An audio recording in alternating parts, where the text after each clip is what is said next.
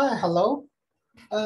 It has been a weeks without update, so I want to continue to talk about my project. And so the project has been going well, and now we needed to do some documentation and how to test the project. So this is the project. The Cilium project I'm contributing to, and to add integration for external VXLAN Tunnel Endpoint devices. So there are a lot of things going on here for this project, and now we needed to have documentation how to use this feature and how to test this feature. And because it involves third-party VXLAN devices, so how we can test this feature without actually use third-party devices like BIG-IP or any other VXLAN tunnel devices that you don't have. So how we can test this feature. I have come up a few options here. I put in a bash Python script. This is just a few diagram. So the first option is we can start up two virtual machine. One virtual machine runs a Cilium node, Kubernetes cluster Cilium node. And then one virtual machine, just a generic Linux virtual machine. So on this virtual machine, we can just use bash script, like a bash IP command script to set up a VXLAN tunnel, a Linux VXLAN tunnel device. Then in the Cilium node, we can start up a BitBox pod, and then pin from the BitBox pod, we can pin the IP address on the Linux virtual machine VXLAN tunnel device. So that is one option. It requires two virtual machine to test. And the second option is we can start up two Cilium node in Kubernetes, and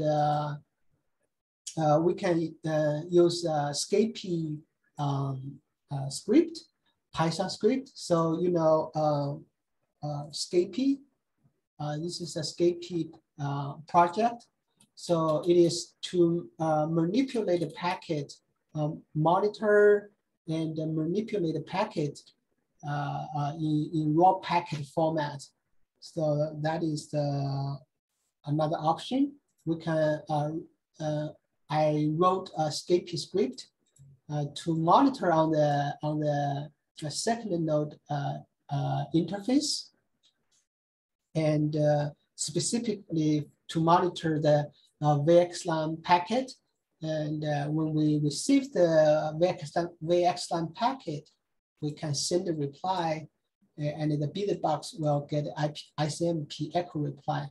So that's another option, but it also requires a virtual machine with a Cilium node, Kubernetes node running. So the third option is the option that we agreed to have, and because this option you just need one virtual machine, and you can run we use canned here, so you can run Kubernetes load in Docker. Which means so basically, like for each Kubernetes node, you have a Kubernetes process running. So in this case, we run the Kubernetes in a Docker container. So say we can have two Docker container running with the Kubernetes running inside the Docker container, and so you can have two Kubernetes node in a Docker environment. Yes, but how the two Kubernetes node network each other. So on the virtual machine host side, we have the bridge interface. So the CAN will set everything up for you, and you don't. So it will set up the bridge to collect the two container Kubernetes node, and so this is a host their host side virtual network interface. This is their container side virtual networks interface for the Kubernetes node. So in this case, since we can monitor the script on the bridge interface, because every network packet will go through the network interface here, or the bridge interface here. So we can monitor on the bridge interface. So in this case, we don't even need the second Kubernetes node in Docker container. We just need one Docker Kubernetes node, and from the build box, we can pin the external VXLAN tunnel IP address. Then on the bridges interface, we can monitor the ping request and send the reply back to the build box. And so this is the packet flow here from the build box virtual container side network interface to the Docker container side, the host network interface through the Cilium VXLAN tunnel device, through the virtual network interface for the Kubernetes node, and all the way here down to the bridge interface. So this is more lightweight, easy to test, and it can be easily automated. Again, so this is another diagram to show the same packet flow here. And yeah, so enough talk here, let's do a demo. And so where's my,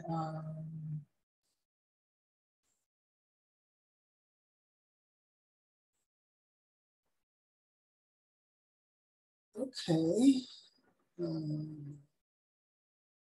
Let's find my, okay, here, yeah. So here is my SSH session to the virtual machine. So I have a CAN script, a bash script with CAN, and it's just roughly the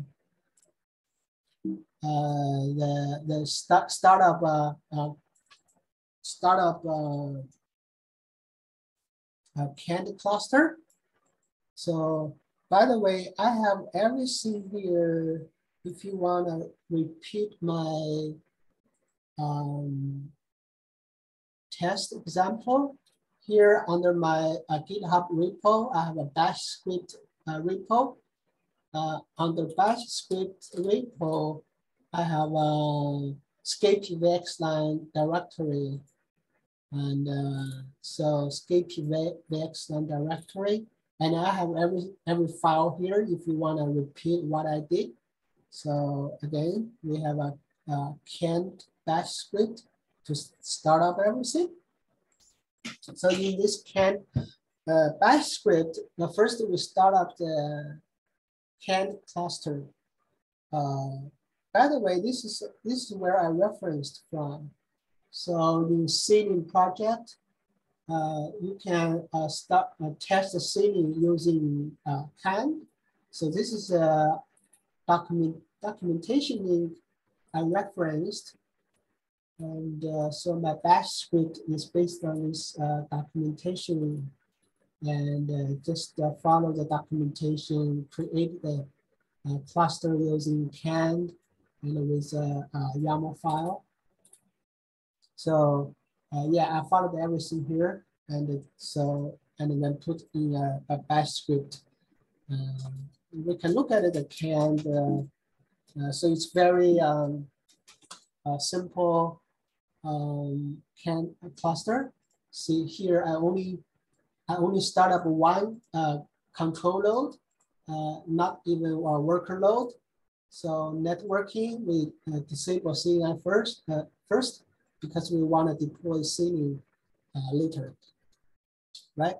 So that's the create the cluster. And then second step is install Cilium. So install Cilium will follow the documentation, use Helm. Instead of using Helm, install the Cilium, I use a template to create a Cilium manifest YAML file and with the most recent version. So after that, we can manually edit this Cilium manifest YAML file and to have the feature labeled. So here is edit Cilium YAML file with the feature labeled. So this is the external VXLAN config map options to enable the feature with the, so notice here, the endpoint IP address, I use the bridge interface IP address as a VXLAN endpoint because I can monitor this endpoint IP address and send the reply. So the VXLAN CIDR is 10150/24. The MAC address. The MAC address doesn't matter here for the test because the script doesn't care about the MAC address. It will just care about the IP, internal IP address and external IP address. So to test this feature. And so if this feature is eventually upstreamed in the official release, you don't need to manually edit this. You can just use Helm directly with this Helm option, external VXLAN label true, and external VXLAN endpoint, the endpoint IP address, the CIDR subnet range, the MAC address. So you don't need to manually edit here because now it's not officially released in the official release. So this is we use Docker to pull the image I built from my Docker Hub repo, pull the image with this feature enabled and load in the canned environment, load the image. So then we can now deploy the Cilium manifest. And here I deploy a bitbox pod here in the control plane. Before that, I needed to make the control plane able to deploy the pod in the control plane node. So that's simple and bash script. So we can start let me see, maybe I have created a cluster before. Let me, okay, delete. Now we can create the canned cluster. So it will take a little bit while. Yeah, so this, okay, so this is another SSH session. We can look at the actual Scapy Python script. So the actual Python script, by the way, this is second time I think I used Scapy. I used the Scapy like 5 or 6 years ago, so I'm not really that familiar with the Scapy, but it's very cool tool. What I did here is based on the VXLAN layer by layer information. I extracted out those packed layer information. So with this, payload, number of payload here. So how do I get those payload? How many payload match to which layer? So to do that, we can look at it, packet capture in a Wireshark, and to better understand it. So for example, you got a VXLAN packet here because we have a virtual extensible local area network header here. So it's a VXLAN packet. So look at it, this packet, we can look at it as each layer. So this is the Ethernet layer, layer 2. This is for the outer packet. This is the outer IP layer. This is the UDP encapsulation layer, the UDP layer. So this is a VXLAN layer. And this is the internal layer 2, internal layer 3 IP layer, and the internal layer ICMP we can see at the layer 4, and yeah. So when you actually write the Scapy script, so this is the packet itself, and then that's the first payload, which is the IP layer, the outer layer IP layer, and the second payload is a UDP layer. So now you understand the first payload is IP layer, second payload is UDP layer, third payload is VXLAN header layer, and fourth layer, fourth payload is the internal Ethernet layer 2. Fifth layer, fifth payload is internal IP layer. Sixth payload is an internal ICMP layer. So with this, now you have better information. You can write the script. You understand why I have so many payload here. So this is like a fifth payload. Then fifth payload is this IP layer. Okay, so then we can extract out the layer, and then the layer will have for example, destination IP address, which is the internal IP destination IP address. So we can, based on that, to use it as a filter to send our ICMP echo reply. So for those, each layer, we extract the information, and we use the say specify the UDP layer information for the response packet. And so we actually here I use a source port. I fix the source port here, so I can run TCP down and see how it goes. Like here, source port, use the 5.5. Yeah. So this is when we understand the layers, it becomes easier to write the for each layer to put in your information.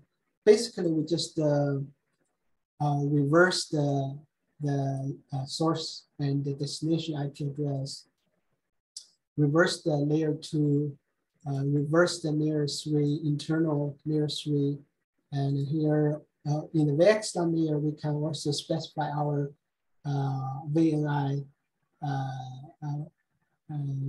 value, right? So here we use 2. We must use 2 for the external VXLAN tunnel device integration, because 2 is reserved in the ceiling identity for word traffic. Okay, So after we program each layer packet, then we can send the SMP echo reply, and this is where you see the result here. That's our packet, the Python monitor script sending the packet. Okay, so let's look at our okay. So our cluster has been up, and we can look at we got one control node here, and we have a build box already deployed on the control plane, right? So, and we have our Scapy script running. I put in a system B services. So it's running, okay? So in this script, since we monitor on the bridge interface, and this is the bridge name, okay? So when you run the test, make sure you match the bridge name. And so this is on the whole virtual machine. And we have this bridge on the host side. This is the bridge. So this is the virtual network interface for the control node on the host side. Okay. So our Scapy script is running. Now we can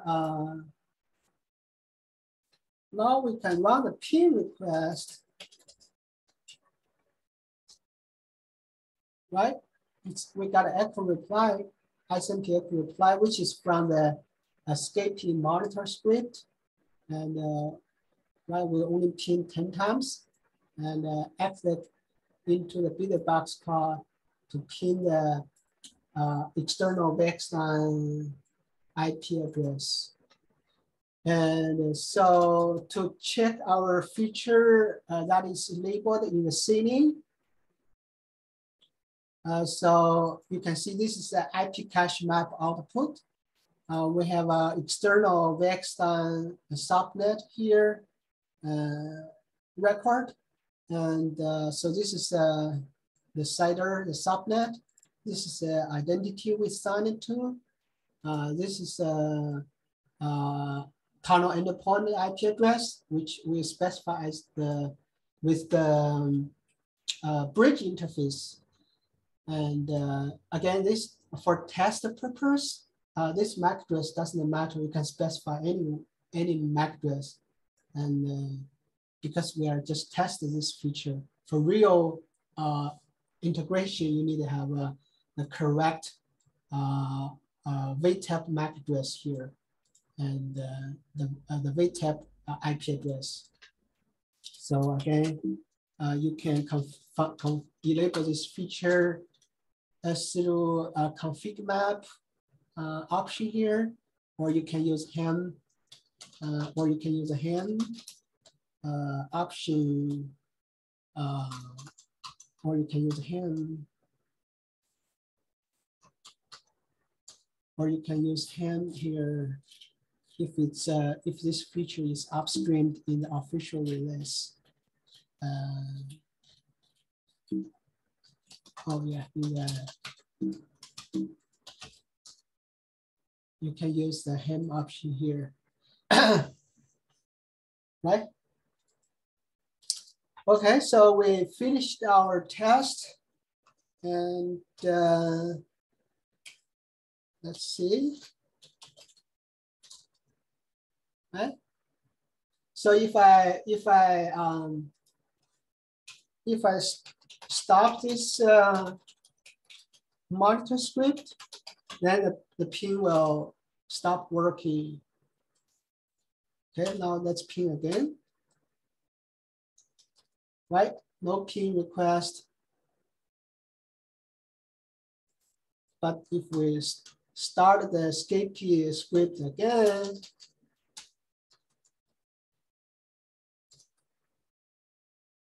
the pin should work again. Right, now let's pin again. right? It's working again. So this should be easy to test, and you can, if you want to repeat the test again under this my repo bash script, Scapy VXLAN, and you can repeat the test on one single virtual machine with a Cilium. Okay, so thank you for watching.